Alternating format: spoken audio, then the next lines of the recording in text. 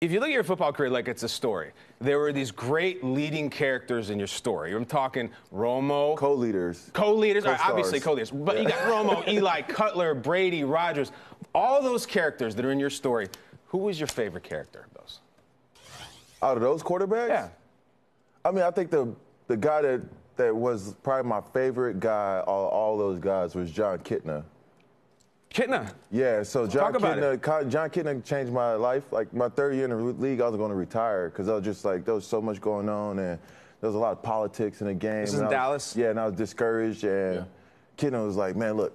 He came to me, he's like, look, don't worry about it. Just come do a scout team with me every day. I'm going to throw you the ball. You're going to get better. You're going to be one of the best tight ends in the league when you get ready. So let's keep working and stay focused. And because of Kitna, I kept playing and kept chugging away. And so, like, I always have a special place in my heart, Kitna. And, I love that story. Yeah, so Kitna was a big part of my career, like teaching me how to play, things like that when I was younger. So, and that's pretty cool. That's